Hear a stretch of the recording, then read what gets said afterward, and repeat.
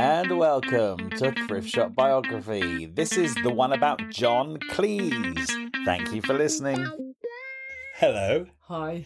So, this week you found the autobiography of John Cleese. Yes, I did. In the thrift shop. How much did you pay? Can you remember? Oh, I think it was £3. A nice copy, hardback. I also found Eric Idle at the same time, but we decided John Cleese is more known. Yeah, he is. He's done more by himself. Now I really want to read Eric Idle's as well. Do you? I really do, actually. Yeah. Sitting there looking at me all the time. So, John Cleese, what did you know about him before you read this book? Monty Python. I mean, I know basically about him. What I'm a fan of more is Fawlty Towers. Of course. Yeah. How about you? Again, Monty Python wasn't even on my radar. Right. And so consequently, I've never really looked into it as an adult or anything. Never been to see Spamalot the musical. Of course, I'm fully aware of it. I have. Yes? And I've seen all the films. I've seen the series. Oh, I'm quite clued up on it. Oh, yeah, I've never seen Life of Brian or what's it called? The Meaning of Life. What's the other one? Yeah, I also had the album. So I know a few of them sort of pretty much by heart. And I have to say, I quote it to myself every now and then. It's like in my brain, some of the things they say are in my brain, yeah. Oh, that's interesting because it's just so far off my radar. Wow. Fawlty Towers, of course, loved it. Yeah. But I tell you what, John Cleese did a film in the 1980s called Clockwise. Yeah. I really loved it. That film. Yeah, it's a brilliant film. But I need to watch that. But Fish Called Wanda was Wanda. Genius. Yeah. Absolutely brilliant. So actually between us we know quite a lot about Yeah, John I guess we do. Cleese. I mean, we're English, right? You can't not know about John Cleese. He's part of our fabric of our funny furniture, isn't he? Yeah, no, absolutely. And he's very, very funny. Yeah. Yeah. Oh, this book, funniest one we've read so far, right? I was regaling a couple of different stories to people during this week, and I shed tears, like there's tears rolling down my face as I repeated these stories. Yeah. It's really funny, laugh out loud funny, isn't it? Yeah, I really loved it. And I really appreciated it after we've read quite a few that haven't been as funny. So this was just like a real tonic. I have to say, I was anticipating quite a morose man. I thought he was going to be miserable and bitter and moaning. I didn't expect him to have written a comedy book. Mm-hmm. I didn't think that's who he was. I now see him quite differently. I think he does mention like his introvertness. Yeah, but I see him as a man who is really, really passionate about writing comedy and getting it right and the science of it and intelligence of it. And that's his main love. Writing comedy. Yeah. I didn't realise he was... I mean, I should have realised. Of course it is. But I thought a book that he would write would be all sorts of other stuff, and it isn't. This is a comedian's manual, a real guide. Oh, yeah, absolutely. Yeah. Shall we get started? Shall we? So, John Cleese was born in 1938 in Weston-super-Mare. Yeah. Again, how is Weston-super-Mare so starry and popular? I don't know. I grew up quite close to Weston-super-Mare. Yeah, did you know John Cleese was from there? No. I didn't have a clue where he was from. Were you surprised to find out his actual name? I wept. I howled. Go on, tell him. His real name is... I mean, I can't believe it. I actually thought it had to be It's a joke. so funny. His name's John Cheese. His actual name is John Cheese. His real name. It's genius. Just by the way we're laughing about it, you can understand. Well, his dad changed it, right? Yeah. Because his dad was annoyed with people laughing at it. We've literally just laughed about it. Yeah, so you kind of would have, if that happened to his dad, every time somebody said to his dad, "What's your name?" Mr. Cheese. Yeah. And then people probably really laughed. Yeah. I totally understand why he changed it. It's funny-ish if you were a secretary or an accountant, but if you're a comedian called John Cheese, for real, unbelievable. Yeah, I know, actually. He should have reverted back. I understand why his dad was like a law solicitor or something. So, no, I understand why that's a comedy, an annoying name for him. But you're right, actually. If you're having a career in comedy, why not be Cheese? Exactly. I love his relationship with his dad. Me too. It's lovely. And do you know what? It's kind of opposite nearly every other book we've read. Yeah. They all have problems with their dads. And their mums stand by them, but this is the opposite. I know, it's the opposite. And I loved reading it. I loved how close he was to his dad. I hated, of course, how, what would be the word to describe his mother? Nuts. He said that his mum could be charming and bright when they had guests around. Yeah. But when the guests left, says her sociability began to fade. And he writes, this meant that there was nearly always tension in the Cleese household because when mother was not actually angry, it was only because she was not angry yet. Well, that's awful. Yeah, Dad and I knew that the slightest thing, almost anything, would set her off. So constant placatory behaviour was the name of the game. So he's treading on eggshells as a little boy. It's definitely formed an awkward idea of women. Yes. Possibly to be avoided, because he does avoid them for a long time. Oh, yeah, and he's really awkward around them. Yeah. Yeah, and in fact, he's really old when he loses his virginity. Yeah, 25. That's old, right? And that was only a passing stranger, one-off. Just a kind, helpful woman. It is quite old, isn't it? But it's so weird how women aren't really in his radar. Anyway, because he doesn't really go to after-school clubs. He goes home. He's very protected. Plus, he's going to boys' schools, Then he isn't gets boys' schools. Then he goes to Cambridge, which is all boys. Yeah. It's just a boys' world. Yeah. And then there's a few women in the drama society and stuff. And he doesn't really know how to talk to them. There's one woman in his law class and he's in love with her and he's never even spoken to her. Yeah. But I'm sure that he doesn't know how to talk to women because his only example is this really weirdly aggressive, pent-up, anxious creation. Because at some point, his dad said to him, your mother's going to leave tomorrow and your auntie's coming to live with us. And he remembers thinking, oh, that would be so nice. Yeah, right. Be so peaceful in the house. My auntie's really nice. And then it never happened and it was never talked about again. So he really wouldn't have minded if his mother moved out. Yeah. That's how bad it was. Blimey. Poor little boy. But, you know, thank goodness that his dad was really such a lovely and man, nurturing. so protective. His mum and dad were together a long time before they had him. They were 13 years. And they were older anyway. Yeah. Because his dad had gone to his dad had lived at home till he was 22 and then signed up for the First World War and then gone to live in Hong Kong and lived like a king for a while with servants and things. Good old colonialism. Yeah. Then he came home because he got malaria. But he was away for 5 years, so he only got home when he was 27 and his mum was 26. Yeah, it's an odd relationship. The mum, she's very standoffish. She doesn't show affection or humour. No. I think his dad overcompensated for that. And John Cleese says it's because of his dad's affection towards him as a child that set him on the path, what he says, to have a wussy career in comedy and entertainment rather than a stereotypically male vocation. Yeah, he does call himself a wuss quite a lot. Yeah, he does actually. Is that a word that exists in America? Oh, I don't know. What would it be? Will it be weak? Yeah, like a weakling, yeah. Yeah, a bit pathetic. It's a harsh word to describe yourself, but... Probably coming out of the war as well, where all men went to fight and then be very macho and masculine. And then if you go towards a career in the arts, it probably is considered wussy, actually. Yeah, it would. But before he was even going that way, he just describes himself as this really gangly, skinny, weak fellow. Yeah, a bit awkward. He is tall, isn't he? He's really tall. He's taller than most of his teachers by the time he was 13. And also, because they moved to this farm to escape the bombs, then they moved back to the farm again, then they went down to Devon, back, blah, blah, blah. They were always moving around. He went to 8 schools before he was 8. So he was constantly the new boy and getting called cheese.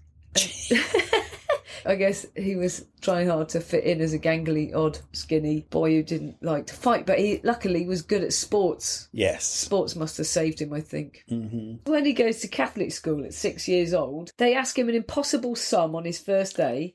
Then he gets whipped. Oh, it's horrible. Right? But when he goes home, he says to his parents what happened. They pull him out of school straight away. Yeah, and put him in a really nice school. And this is the story we should be reading about every single person who gets abused at school, because their life would be much better. But anyway, this is what he says. And I almost think every single time we read a book where there's a bullying school thing, we need to refer back to this sentence because it just covers it all. He says, it's terrifying how much of this deeply unkind, utterly pointless, in fact, mind-bogglingly counterproductive behaviour was meted out to children over the centuries by half-witted, power-crazed zombies like this heinous old bat.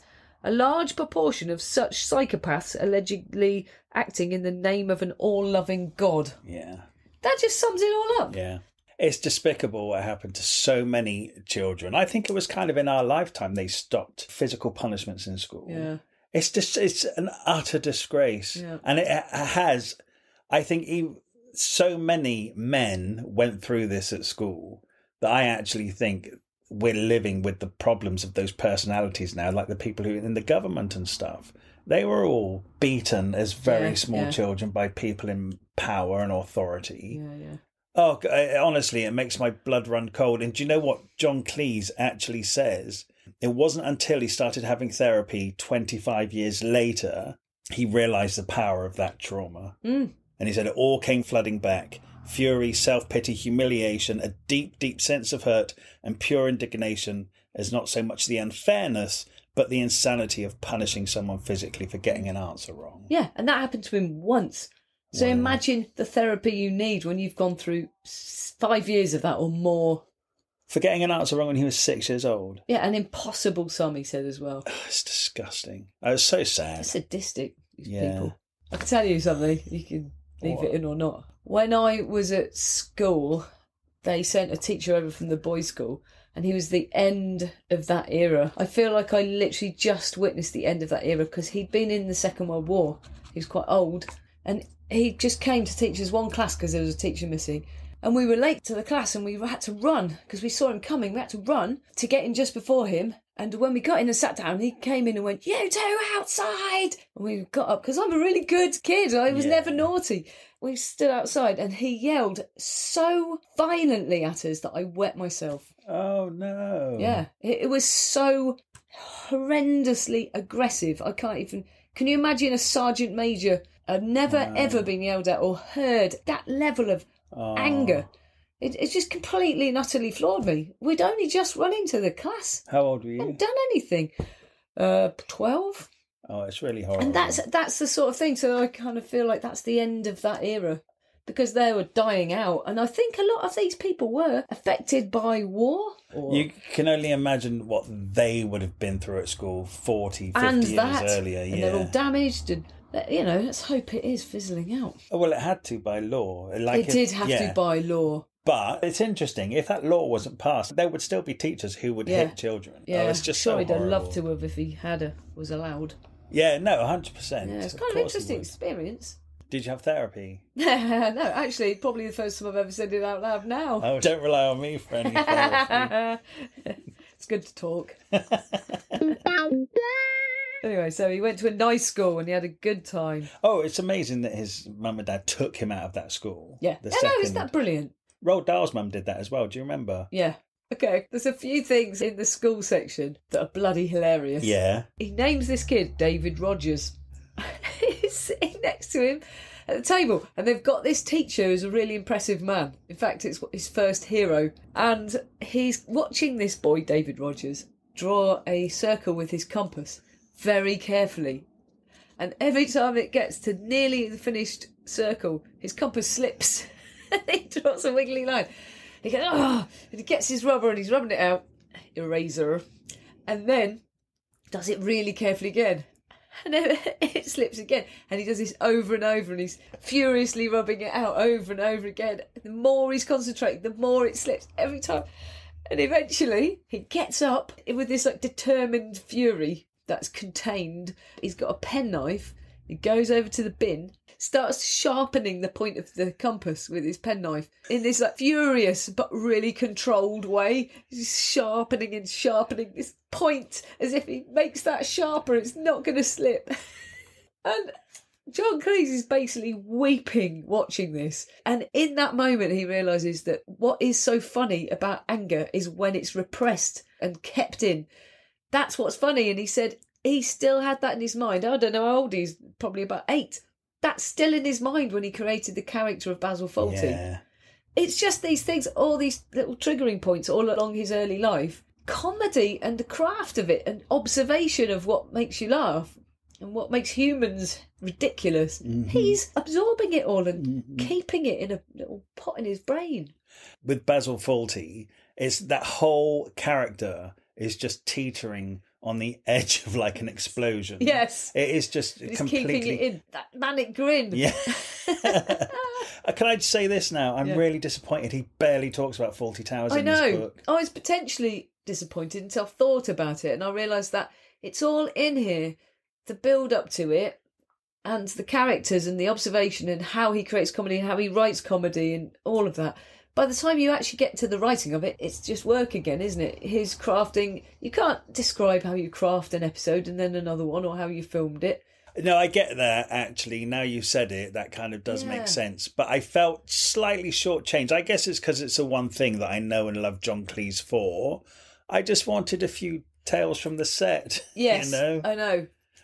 Or even just talking about how successful it was and how everyone loved it. And yes, I'm being positive because I would have liked to read more about that. It was annoying. Let me be honest. It was annoying that he spent the whole first half of the book in his childhood and going to college, and yet he barely wrote anything about Fawlty Towers. True. Yeah, except that I do take it as the build-up to everything. Like, once you've got everything that's the foundation of what you then create, the creation is we can watch it. Yeah, you know I also wondered if it was like the Bob Dylan book, in that Bob Dylan really left out some of what we consider to be his finest moments. And so I wondered whether John Cleese considers Fawlty Towers one of his defining moments. I don't think he does, otherwise it would be in this book, wouldn't it? It's that weird thing where it was only 12 episodes. Yeah, that's true. Probably just a little thing. He knocked out 12 episodes of half-hour comedy for telly. It's just so bloody legendary. But it is funny, like you say, that, you can trace it back to an 8-year-old boy. Yeah, trying to draw and getting furious. Yeah. It's absolutely hysterical. Is that? Oh God, it's great. It is. There's lots of little stories like this in this book, aren't they? And they're all so funny. But you can see that it is the total of all these funny little experiences is his comedy. Yeah, they're getting filed. Yeah, he's got a comedy brain. And even thinking that he can recall them. I mean, he's probably, I don't know how old he was when he wrote this, but about 65, 70. Yeah. And he's recalling these stories from when he was 10. Because they're shaping him. Yeah. It's good, isn't it? Yeah, it's very interesting how another child sat in that classroom maybe not have observed those things at all. But some bird flies by and they become a zoologist. Yeah, no, absolutely. Yeah, it's just what people pick up and how they take it forward and how process it becomes and useful. Store it. Yeah. Yeah, I've been watching comedians in cars getting coffee on Netflix, and there's so many of them, and you really get an idea of a comedian's brain. It's a completely different brain from every other person. And it is this thing, storing, observing, getting a bit, making a bit, that's a funny bit, and then expanding that into a... It's so interesting. And the surrealism and seeing the world in quite a surrealistic way. It's really cool. Yeah, and especially because John Cleese is first and foremost a comedy writer. Yeah. I mean, I didn't know he saw himself like that because I've seen him acting in all this stuff. But he absolutely distinctly says none of them, the Pythons, are actors first. They're writers first. Then they just perform their own sketches. Yeah, and he said that's why it kind of worked so well between them, is that when they were writing, there was no ego involved within the writers saying, I want to play this part, I want to play that part. Actually, the parts just got naturally assigned to the people who would be the best type to play it. And then no one was writing to showcase their talent. Yeah. They were just writing what was the funniest thing you could write. Yeah, it's cool, that. This book really allows you to see into the process that John Cleese and Graham Chapman wrote, because they wrote together for 20 odd years. Graham Chapman was very present in this book, isn't he? It does show you how the writing goes from observation through to like a finished sketch or something. He's made it very clear how that works. Yeah, I really love getting an idea of that, because to knock out the amount of comedy they did, you need a lot of inspiration. He ends up at Cambridge, but in between Cambridge and school, there's like a college called Clifton House or something. It's where he went to school. I get a bit confused because he moved around. He did, but it's the one with his hero in it. Okay. He got into Cambridge, but he had to postpone for 2 years because... Was it because of all the soldiers from a war? Yeah, queuing to get in. Yeah, so he got accepted into Cambridge, but because of the war... There's a bit of a backlog after the war, Yeah, there was like a 2-year thing. So they accepted people, but they told them they had to wait because we need to let the people who've been to war come in first. I think it would have done him a world of good, actually. If he'd have gone straight from school, it might have been a bit much. Well, he went back to St. Peter's School and became a teacher, didn't he? Yeah, he became a teacher at a place where he had been, where he had that hero teacher who then became his colleague, which is really nice. And it's funny because he didn't think that any of the teachers liked him, but he really, really liked them. Yeah. Really admired all of them. Don't forget, this is like 50 years ago, and he would have been so much younger. And teachers, even though they were probably like 40, did seem like 65. Yeah. So I imagine the age gap was more pronounced, even though these days it wouldn't be. But he had a great time there. Yeah. He said he thoroughly loved teaching. Yeah, he sounds like a great teacher. Yeah. He really got through to people.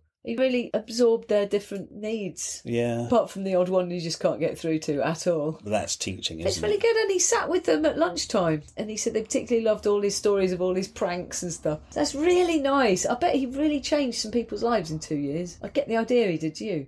Yeah, I get that he was really committed and really Yeah. passionate teacher. Yeah, I do. And he said, because he was teaching geography, he didn't know anything about it. But Yeah. they said just stay one page ahead, they're only 10. And then one of them in yeah. the history class said, "Sir, when did Henry VIII die?" So he said, "Oh, hang on a minute, I'll be back." And he ran off into the staff room and to looked look it it up. And then when he come back and told him, the boss said, "Well, what about this king and the Yeah, family?" but then he went home and memorised every single king's and queen's eras and dates. And he said that actually really got him interested in history. Just talking in terms of comedy and stuff that he would have seen as a boy. Of course, the TV was only really just getting going. Yeah. And there wasn't a lot of comedy on there. And what was there was kind of like variety shows and stuff. And there were people like Maxwell and Tommy Cooper. But a lot of it came on the radio. Yeah. He said on the BBC radio, the greatest radio comedy show of all time, The Goon Show. Yeah. Did you ever listen to that? I know it's not our era, but are you aware of it? Yes, but not a lot. Was that Spike Milligan? It was Peter Sellers. Okay. And Carrie Seacon was on that as well. Okay, well that makes sense because those It's two his people heroes. They were his turn up heroes. later in the They book. do. But he really loved that. The way he talks about The Goon Show, he says it was a real, of course, because there was no TV, a real national thing that people would have their dinner at night and then all gather around the radio and really laugh until their sides hurt. Yeah, yeah. Oh, another thing the Cleese family did as a family, the three of them, was go to the ice skating rink and watch beginners fall over. Do you know why I'm so pleased you wrote good, this? Because I think there is nothing funnier than people walking. People agree. falling over or people walking into plate glass windows and doors. It's before those TV shows with the little You've clips been of everyone, framed. though, isn't it? Yeah. So you actually have to take yourself to watch the live people falling over videos. But he said they'd sit a discreet distance so it wasn't obvious what they were doing. Imagine him and his older parents just... He said it's the only time his mum really laughed. And they said they had to take her out for a cup of tea afterwards so she could calm down. I love that because I really want to do that. Yeah, too. let's go. It is unquestionably, brilliant. it's hilarious watching people fall over. So then he left the teaching job in 1960 and then he's off to study law at Cambridge. Yeah, just randomly picked law. He's fairly interested in it. Yeah, he said it was either economics or law. Yeah. And he said that his dad said that law ran in the family. And then John Cleese figured out that it was just his dad referring to his own job as being a solicitor's clerk. That law runs in the family. And it's when he's at Cambridge, quite early on, you have to sign up for clubs and stuff. That's where he found the Footlights. Yeah, which club. is really legendary. I think they probably made it legendary, actually. I think their 1963 review, from the sounds of it, that then got taken on to New York and Broadway Run and West End, probably put Footlights really on the map. Okay. Because he said after he was there, people used to go to Cambridge just so they could join Footlights. It's surprising how many people have been through Footlights. Yes.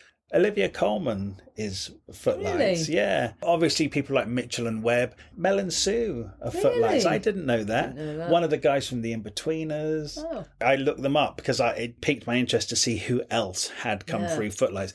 This era of TV, when he goes to work at David Frost, like almost everybody on TV in comedy in the 60s was from Footlights, it seems. Yeah, it's true. Yeah. And it was a real boys' club, actually. Yeah. It's early TV again. So they were the first people in. Yeah. So David Frost was in Footlights and he was a couple of years above them. And then he used their sketches material for his TV show and then brought them all in. So it's him really who started it, the connection. Oh, gosh. John Cleese speaks so highly of David Frost, and that he was really invested in people's talents, really opened the door in the industry for so many people. He would sometimes take credit for their writing, but nobody seemed to care because he'd been so helpful to them, and then would continue to assist them throughout their careers. He sounds like a really decent chap. Yeah. And Miriam Margolyes pops up. She's in some of these things. Yeah, she is. She came from the drama department. And I kind of thought to myself, that actually goes to show there weren't any women in Footlights back in the day. There really weren't, who were just in it for comedy. Emma Thompson was Footlights, actually. Yeah, so Emma Thompson, Stephen Fry, Hugh Laurie, I think they were of the same gang. Anyway, it knocked out some of the best comedy. Oh my God. One of their reviews is directed by this shaggy-haired chap called Trevor Nunn. Yeah, right. Legendary director. Nicholas Heitner is... Footlights? Footlights, yeah. Is he really? Yeah. Wow. So Everyone. it bred talent. It sure did. John Cleese finishes his law degree, passes his exams. Then he was just going to do a show in the summer and then on to begin his law career. But somebody who'd seen the show in the summer offered John Cleese a job to write for the BBC Radio Light Entertainment Department. He'd be a trainee producer-writer at £30 a week. So his law career doesn't even get started. No. Even though he studies for years and takes exams, which he found really hard. Yeah.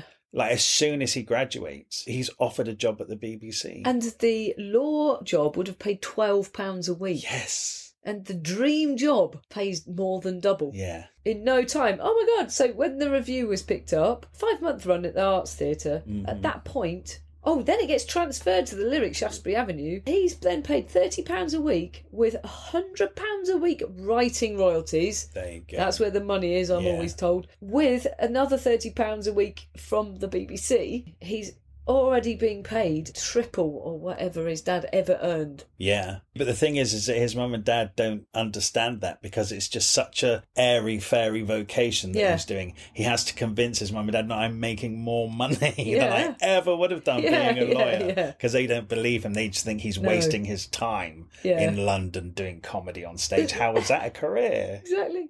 And even after he's been on telly for a few years... and he's doing really well. His dad writes him a letter and asks if he would ever consider applying for a job at the personnel department of Marks and Spencer's. Oh. So he's writing for BBC TV and radio. He says a couple of his first jobs are for existing scripts written by older people, and they get John Cleese to weed out the really boring old jokes and to bring it a bit more up to date. The comedy show they had that they put on stage is called the Cambridge Circus, right? Then they have this radio show called I'm Sorry, I'll Read That Again, and that's a long-running success. Yeah. And then he gets more writing jobs for people like Dick Emery and Derek Guyler and stuff on the BBC. Yeah. So he's really, I didn't realise this about John Cleese, is actually he's getting an education at the BBC as a comedy writer. Yeah. Before he's ever really on the screen. And also, the review is in New York. The review show is on Broadway. Yeah, that started at Cambridge, 1963. That one. So they travel out to Broadway to put. That's amazing that even happened. So cool, isn't it? And the audiences love it. Love it, but it got slated in the New York Times, which has power, so it shut in 3 weeks. But it got picked up by a smaller supper club, which sounds like they had much more fun there because it's more intimate. Yeah. And they could really enjoy the audience. People out there in the world that saw that, they go, I was there when. Yeah. So he was really living in New York. Yeah. They were really living there. And he met this waitress. Well, this really surprised me. Go on. Well, because it was his best mate who fancied her. No, but about who the waitress is. Oh, the waitress is Connie Booth. She's in Fawlty Towers. She's the chambermaid. What's her name? I can't remember her name. Polly. Polly! Yeah. I had no idea she was American. Oh, no, nor did I. But she's so English. I didn't know she was American at all. She's so English. Yeah. I reread it because when I first read it and they said the waitress was Connie Booth, I thought, oh, what's she doing out there? She must be a jobbing actress out. But she's actually American. Yeah, I didn't know that either. No idea. No.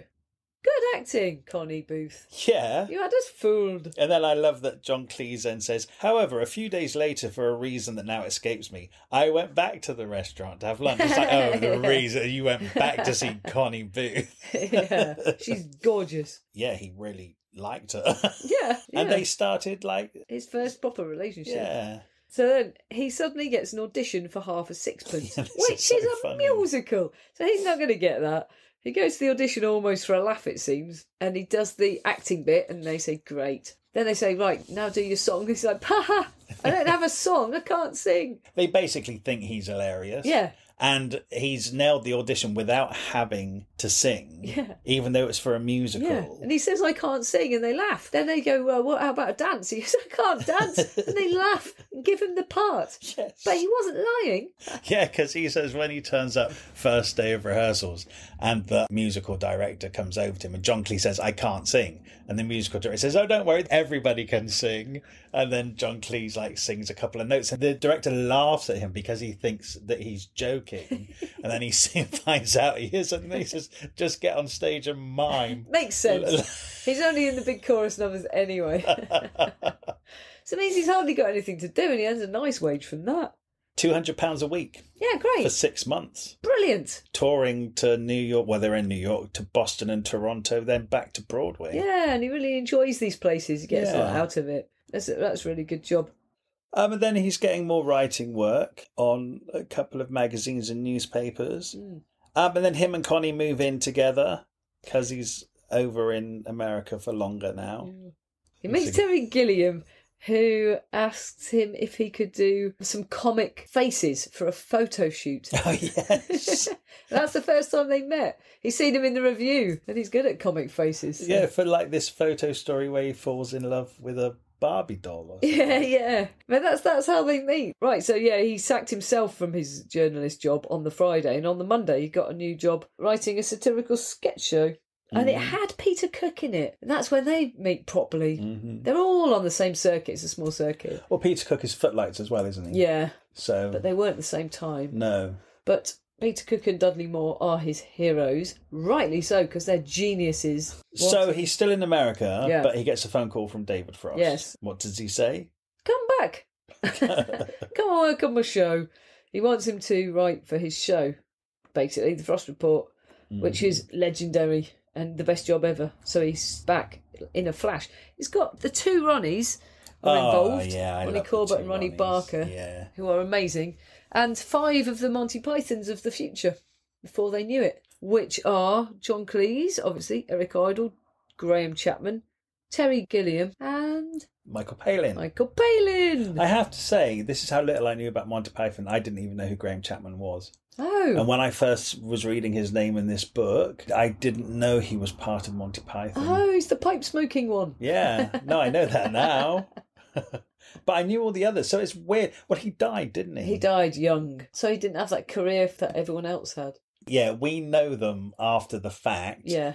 When they were Monty Python, they were known as Monty Python, but then when they did work after, that's when we got to know their names. Yeah, all of them had really strong careers, all in different directions apart after from Graham Monty Chapman. Python. Apart from Graham Chapman, who died.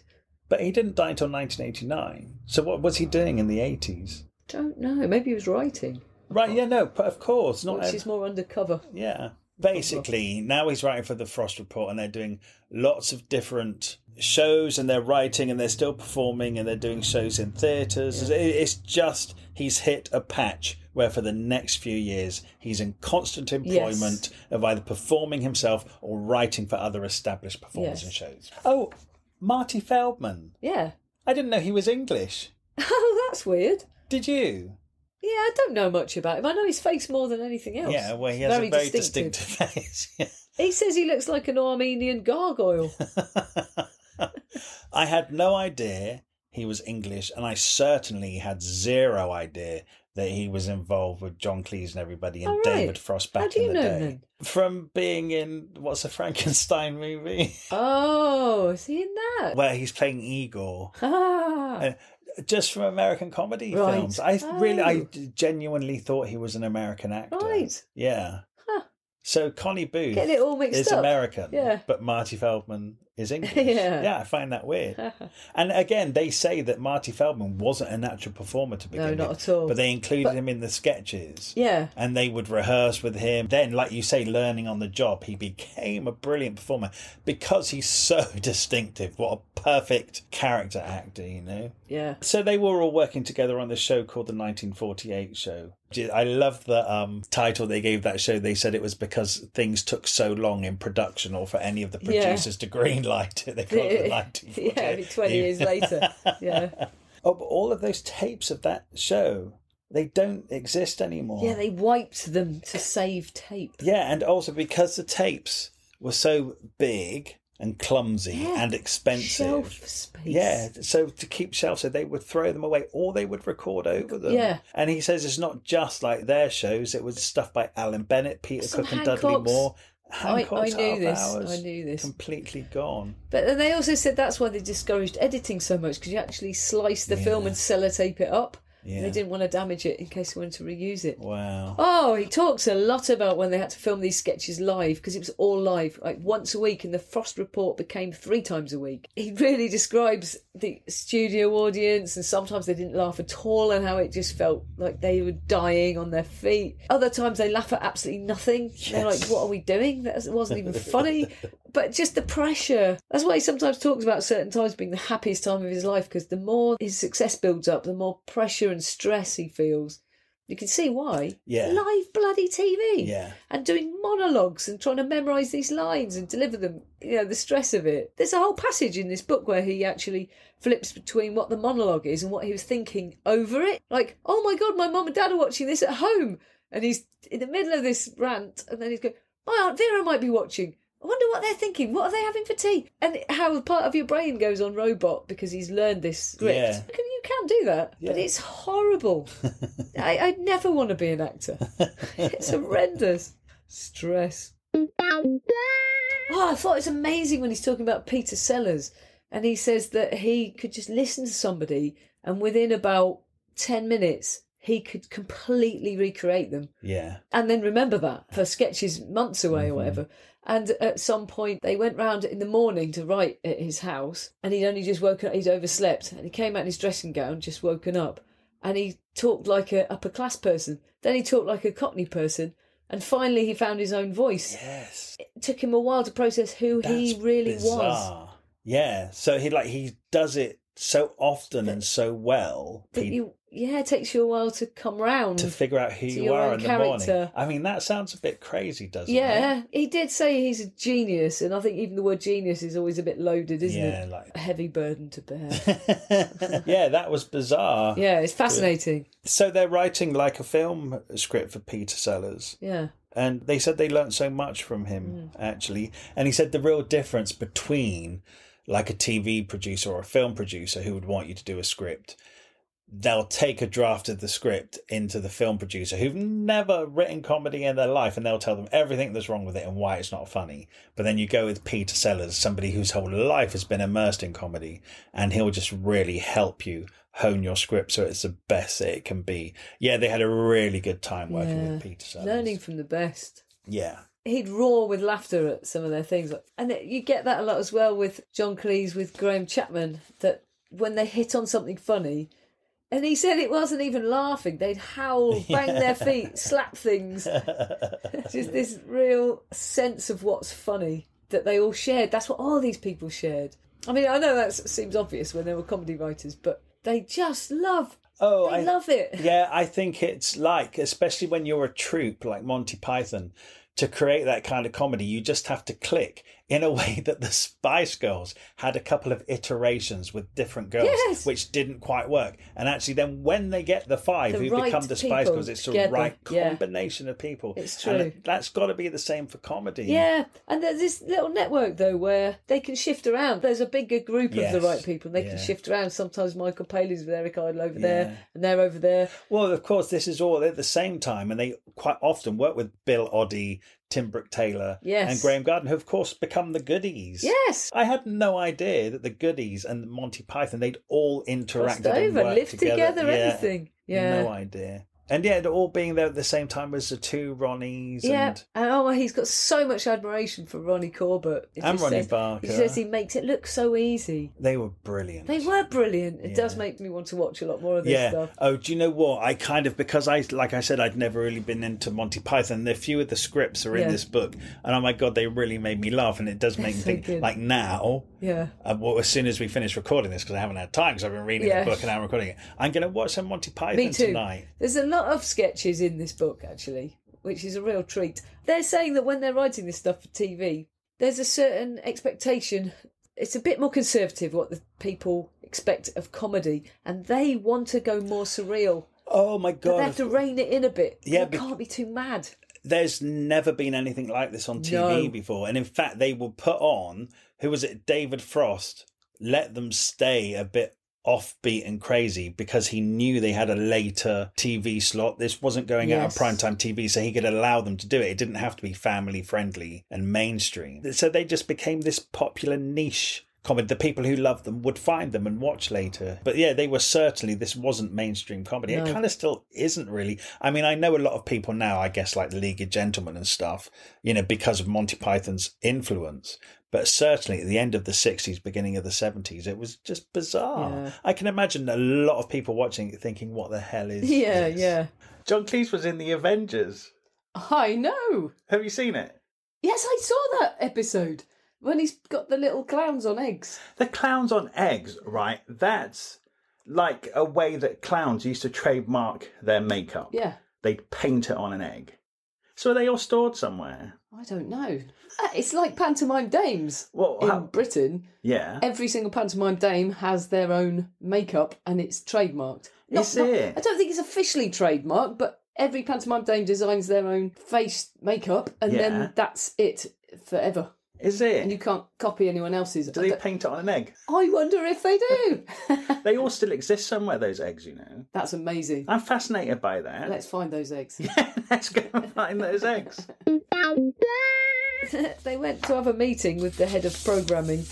This is the Python gang, basically, because they decided they should all work together. Mm-hmm. We should make a programme, they went. The bloke said, OK, what is it? Expecting a pitch. And they hadn't thought that through at all. They were like, they only wanted to say we need to make a programme. What? Does it have music? Does it have... No. How humiliating. They hadn't even got round to talking about what it would be like. And they're thinking they'd have to go away really embarrassed. Blokes went, all right, there's however much money, go and make 13 shows. And they did, with completely no boundaries at all. Was that called Do Not Adjust Your Set? No, that was from watching that was a kids' show, and it was Eric Idle and Michael Palin. Yes. John Cleese and Graham Chapman thought we should work with them. Yeah, right. Yeah. And that was Terry Gilliam's earliest animation on that kids' show. Yeah, so they got them, they all agreed, then they went for that meeting, the bloke went, go and make the programme. So they all sat down and had to thrash out what a show that they all did might be like. And they bloody invented Monty Python's Flying Circus. It's so cool, and this really comes at the end of the book, doesn't it? Yeah. The beginning of them comes at the end of the book. Yeah, and do you know what? That's my one frustrating thing about this book, is as I was getting to the end of it, I was thinking, oh, come on, he hasn't really talked about Monty Python or Fawlty Towers or Clockwise or A Fish Called Wanda. Yeah, true. And I was thought there's not that many pages left. I know. I think, like I say, everything you need to know about it is in the work. Yeah. I think we need to go and watch the work now. But still, as a fan, or even not as a fan, you want to know about it. Of course you do. Biographies are for that, not autos. Really? Yeah, because you're getting in the mind. I don't know. I'm just trying to defend him because I love this book. Did you I thought it was hilarious. And I love that actually that it ends off with their reunion at the O2, which was in 2014 already ages ago. Yeah.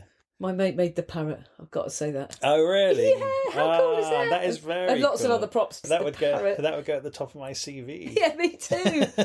But what's interesting about the shows, they only came about because, we haven't talked about Spamalot the musical, because John Cleese doesn't talk about Spamalot the musical. Because there's nothing to do with him anyway. I think it was Eric Idle who was in control of that. But one of the producers of the film it was based on, which is Monty Python and the Holy Grail, sued them for a share of the profits. He said that he should get what the Pythons were getting. Yeah. And they got legal costs in the area of £800,000. That's ridiculous. And then they thought, how are they going to raise that money? I mean, I'm sure they've got it, haven't they? I'm sure they've got it, but it probably annoyed them to have to part with it. Yeah, so the shows came out of a need to raise this money for the legal fees. Show on. One show at the O2, and it sold out in 45 seconds. Yeah. So they put on 3 more, and they sold out in a couple of hours. So ended up doing 10 shows. Amazing. At the O2 in London, which is 16,000 people at a time. And then they all got together and went, okay, right, let's put it together. And they went, oh, no, everyone's busy. This is my joke, right? I've written a joke. Terry Gilliam was film directing. John Cleese was writing this very book. Michael Palin was travelling all around the world. Eric was idle. Hey! There you go. So he put the show together. Right, yeah. Yeah, because he had the spare time. Oh, well, first of all, he put the running orders together and they all loved it. And they were like, and he said, well, look, do you want me to just put the whole thing together and direct it? And it was a triumph. Yeah, it really was. Did you go? I didn't go. I went to the cinema to see it live. Did you? Yeah. And how was it? It was great. I was just so proud of my friend making the parrot. That's the main reason I went. No, but it was absolutely great. They did lots of the famous sketches, and it was all interspersed. They had a bit of music, like Spamalot and everything, bits of this and that. Yeah, it was cracking. They've still got it. There was only 4 of them. Well, when because Graham Chapman died. Was there only ever 5? Yeah, I think so. It feels like more. Hang on. So Graham Chapman, John Cleese, Eric Idle, Michael Palin, Terry Gilliam. Yeah. And Terry Jones. Yeah, I thought Terry Jones is in there, but maybe he wasn't. He's around a lot in this whole world. I thought there was 5. Maybe there was 6. Yeah, well, why do we not know this now? after reading this whole book?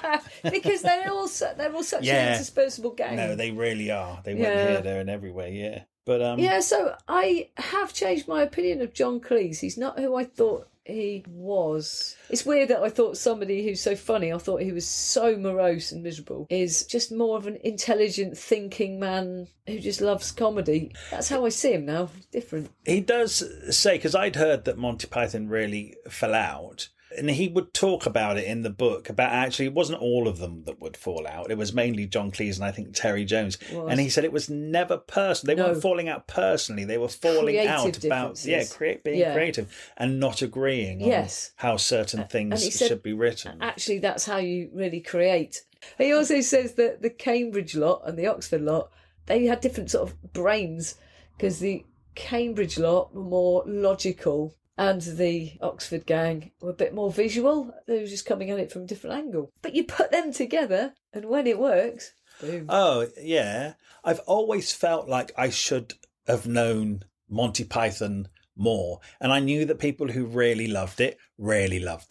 And this book, like, I would never have read this book had you not found it in the charity shop. I loved the book. It was just so funny. Like, it was making me laugh out loud. Yeah. And because of this book now, I am actively, when we finish recording this, I am actively going to go and watch some Monty Python. Yeah, yeah. Because I think I'm probably going to love it. Yeah, you're right. It was on telly when we were probably quite young, and it might have been a bit too hard for us. It was before we were born. No, I know, but it was repeated. Sorry. And Fawlty Towers was. Yeah, but that's so just much more obviously accessible. Funny. Yeah. I think the thing about there being like only 12 episodes, but I have watched those episodes like 25 times over. In fact, I have the DVDs upstairs. Do you? Yeah. Well, I've lived it, haven't I? We had a hotel in Torquay. God, and my dad is Basil Fawlty. Oh, I forgot. Yeah, and we had a Spanish waiter. Did you? Yes. Are you sure John Cleese didn't come and observe I cannot be sure. No, we were copying him. And also, don't forget, it's so different now. Like Monty Python, when that was just on TV, when that programme finished, it was gone. You couldn't watch it again unless it was repeated on TV. And that's the same for Fawlty Towers. As if they hadn't wiped the tape. Yeah. It actually does talk about those comedy records you used to get. Oh, yeah. And they get them, dissect them. I used to have a Not Only But Also with Peter Cook and Dudley Moore. It was so rude. Yes. Absolutely weepingly hilarious. So you love this book, right? Loved it. There's a little part of you want to read Eric Idle and see from another angle. Yeah. I could read all of them. Well, we probably will end up reading all of them. Yeah, and it's amazing because someone like Terry Gilliam, to be honest, all of them. I mean, Michael Palin went all around the world many, many, many times and wrote whole diaries about all of his travels, and his programmes are great, and he's such a lovely, lovely man. And Terry Gilliam has got this wacky brain, completely mad. And visual, and some of his films, Brazil, can you name another one? Yeah. Did he do Around the World in 8 Time Days? Or something Bandits. like that? Time Bandits, that's what I'm thinking of, isn't it? Oh, so visually creative and crazy, but I guess that's the similarity to his animations. But And then Eric Idle with his music, always look on the bright side of life. He's very music. It's all the elements. Yeah. John Cleese with all of his everything he did, which is tons of other stuff. Yeah, you could read all of them. They're all very different lives that converge at certain points and then go off and are completely different. Yeah. And now for something completely different. I remember seeing an interview at some point where John Cleese said that they were touring with Monty Python and he didn't want to stay in the hotel that everyone else was in. So he checked himself out. They were in Torquay. And he took himself to this random hotel called the Glen Eagles, which was just a bit nearer the seaside. I know exactly where it is because it still existed when I lived there. I don't know if it's still there. But the man who ran it was another person who'd been in World War II. You know, another complete nutjob casualty of war. And he was really disciplinary. So he's like, you have to be in by 10:30. So I'm locking the door. He's like, I can't be in by 10:30. I'm in a show. So he's constantly banging on the door and causing havoc. This bloke, another guest said, somebody's suitcase was left in the lobby and it was ticking. So he'd taken it out, run down to the cliff and thrown it over the cliff into the sea, thinking it's a bomb. It was his alarm clock. Because he's, lost his mind from war. Yeah. But he stayed there the whole time because he couldn't get enough of this man. And he absorbed it all, and he wrote Fawlty Towers while he was there. Wow. He just knocked it out. And see, that's a really good story. That should be in this book. It should be in this book. But I knew that, so there you go. Now you know it. Now I know it, but why is it not in there? I just find it weird. I know, because there's lots of little stories like that. No, there is. Look, maybe he's got so many he couldn't. No, I know. I loved this book and it made me laugh so much. But come on, John Cleese, just put a little bit about 40 Towers in the book. Well, there you go. I've put it in. All right, great. Thanks. I just think the stupidest thing John Cleese ever did was not change his name back to Cheese. I mean, it's so funny. Yeah. John Cheese. But he has outed himself in this book. He has what? Outed himself. Yeah. Very carefully. Hey! Thank you so much for listening to this episode of Thrift Shop Biography. We love making this podcast and we're absolutely thrilled that so many of you are already listening. We're new to this and you could really help us out by leaving us a review somewhere, wherever you listen to this podcast. And if you could share us, tell your friends about us or drop some links on social media. We have a Facebook page called Thrift Shop Biography, so make sure you come over there to hear about the episodes first and what else we're up to. Okay, see you next week. And if you're new here, there are loads more episodes now to go and listen in the back catalogue, so make sure you go and enjoy them. Okay, thank you very much.